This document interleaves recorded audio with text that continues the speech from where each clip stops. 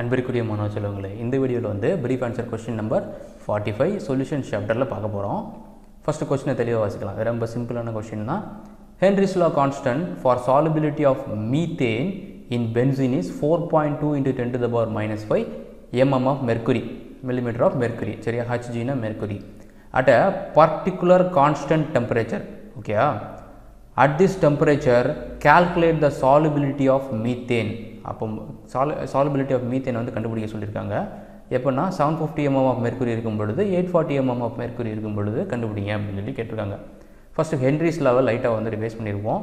அதுக்கப்புறம் இதுக்கு போகலாம். ஓகே, கால்குலேஷன் போயிடலாம். ஹென்ரிஸ் லா என்னது?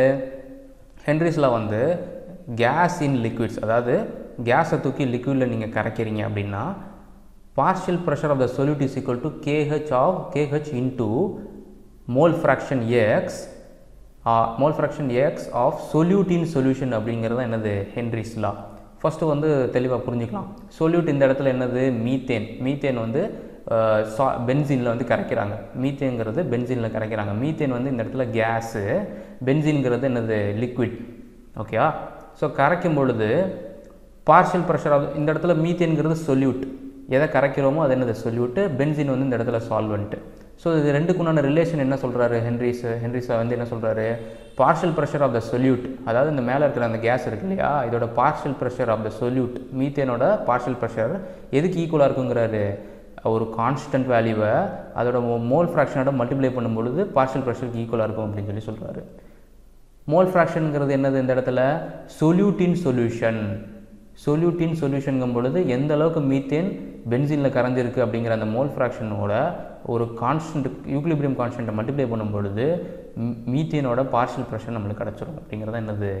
இதுக்குண்டான meaning. Partial pressure of the solute is equal to kh into x, அதாவது mole fraction of solute in solution. ஓகேயா? ஸோ இப்போ இந்த இடத்துல சொல்யூட் வந்து மீத்தேன், சால்வெண்ட் வந்து benzene, mole fraction of solute in solution. ரைட்டா? ஓகே, இப்போ கால்குலேஷன் எப்படி வர்றது?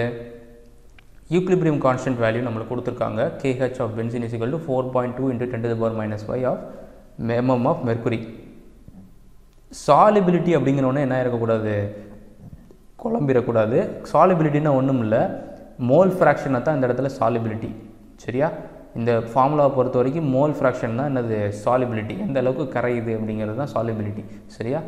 ஸோ இப்போ சாலிபிலிட்டி ஆஃப் மீத்தேன் வந்து ரெண்டு ப்ரெஷர் லெவல்ஸில் இருக்குது. 750 mm ஆஃப் மெர்க்குரியில் இருக்கும் பொழுது எப்படி, 840 mm ஆஃப் மெர்க்குரியில் இருக்கும் பொழுது எப்படி அப்படிங்கிறது தான் கால்குலேஷன். சரியா? ஸோ இப்போ partial pressure of P is equal to kh of mole fraction of solute in solution. அப்போ இவ்வளோ ப்ரெஷரில் இருக்கும் பொழுது எந்த அளவு கரையுது? 740 mm ஆஃப் மெர்க்குரியில் இருக்கும் பொழுது equilibrium constant into mole fraction. So அப்போ மோல் ஃப்ராக்ஷன் தான் நம்மளுக்கு கண்டுபிடிக்கணும், அதான் சாலிபிலிட்டி. ஸோ இப்போ mole fraction X of solution equal to 750 / 4.2 × 10⁻⁵. இப்போ சாலிபிலிட்டி எவ்வளோ? 178.5 × 10⁵. சிமிலர்லி இந்த ப்ரெஷரில் இருக்கும் பொழுது சாலிபிலிட்டி என்ன? 840 / 4.2 × 10⁻⁵ is equal to 200 × 10⁻⁵. இதான் என்னது? சாலிபிலிட்டி. இந்த அளவுக்கு கரையும் அப்படிங்கிறத கண்டுபிடிக்கிறாங்க. இது உங்களுக்கு புரிஞ்சிருக்குன்னு நினைக்கிறேன்.